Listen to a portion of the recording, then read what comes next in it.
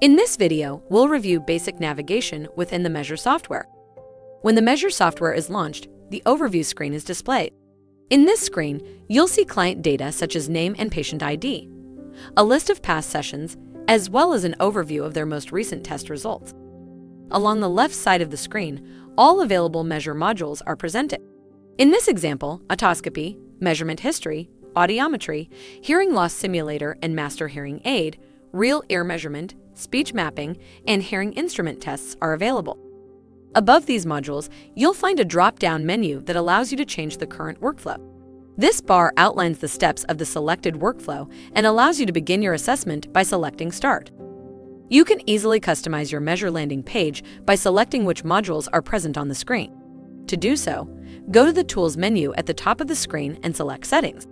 Under Workflow, you can enable and disable your available modules. To save your changes and exit the Settings window, select Save.